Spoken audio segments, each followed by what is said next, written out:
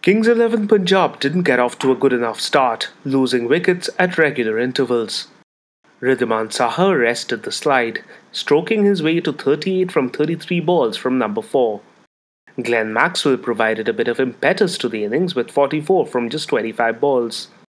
Kuldeep Yadav broke through at crucial times, ending with figures of 2 for 34. Sunil Narine and Lynn gave Kolkata another good start, putting together 39 runs. Lynn carried on after Narine fell, going on to score 84 from 52 balls with 8 fours and 3 sixes.